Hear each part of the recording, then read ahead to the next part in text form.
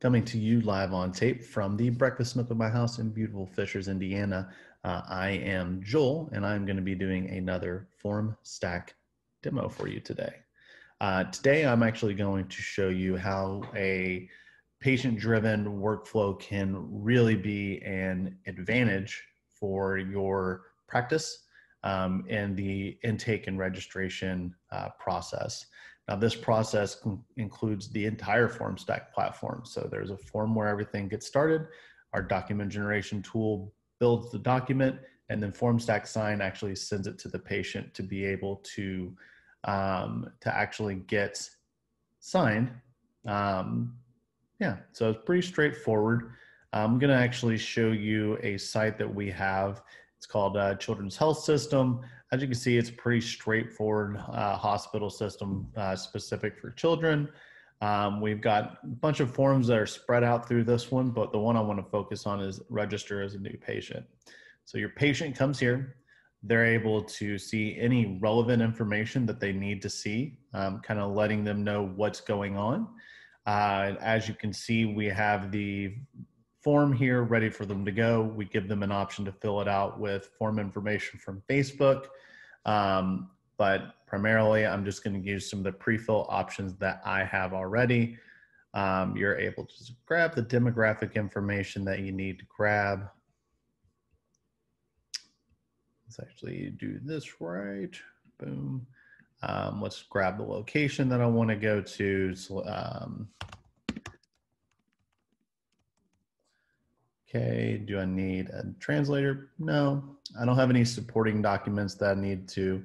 I don't need to add any family members, but if I did, it would actually present additional information. You saw the submit button became a next button, which is pretty nice. So I submit my form, and then it redirects back to the home page.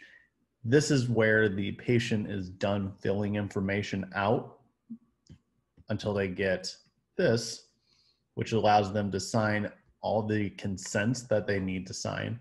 The cool thing is all the information that they put on that intake form is now on the other form. So you click review and sign, takes you here. This is mobile friendly, so if you're doing this on your cell phone, this will scale to the size of the screen.